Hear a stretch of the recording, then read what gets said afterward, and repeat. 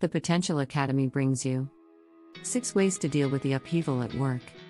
If you've ever had things fall apart at work, you're already quite familiar with upheaval at work. It happens every time you get a new boss, or they start making significant policy changes.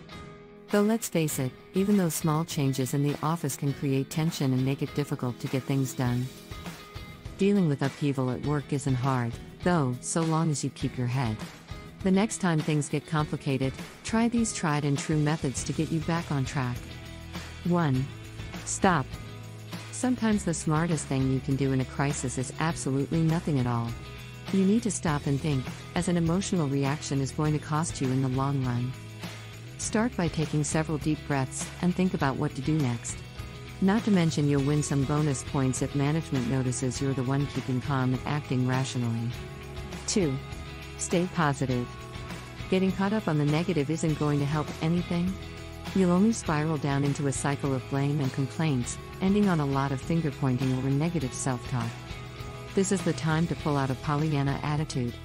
Sure, things went wrong, but if you can keep your optimism, you're more likely to find the opportunity in all of this, which is worlds more productive, not just for you, but for your coworkers as well. 3.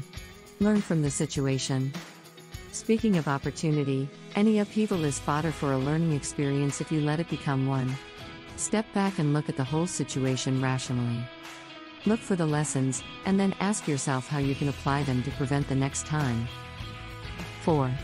Talk to your coworkers. At work, you have a rich resource just waiting to be used.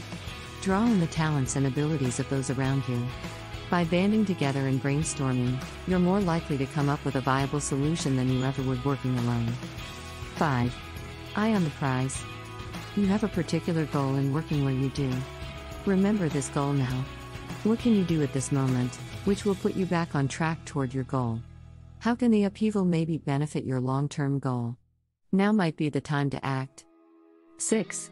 Expect disaster. Well, of course, things are going to go wrong sometimes. Situations change, and in any workplace, there are many moving parts to keep things going smoothly. By being prepared for the things which could go wrong, you can head off a lot of what might be an upheaval in the making. If you enjoyed this video, give it a thumbs up, share it with your friends, hit the subscribe button, and remember to click on the notification bell. Thanks for watching.